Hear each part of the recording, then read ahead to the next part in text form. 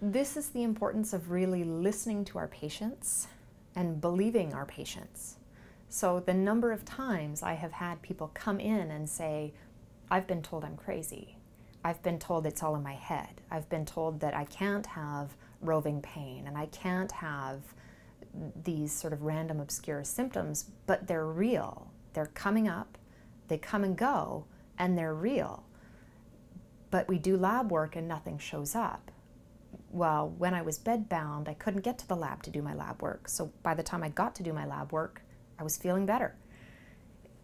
These are the kind of things that are, I can't tell you how common in my practice.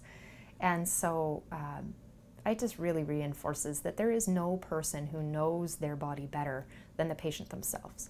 And we have to listen, and we have to think about if these symptoms are not fitting in the box that we have to start looking at new boxes, or we have to throw them away.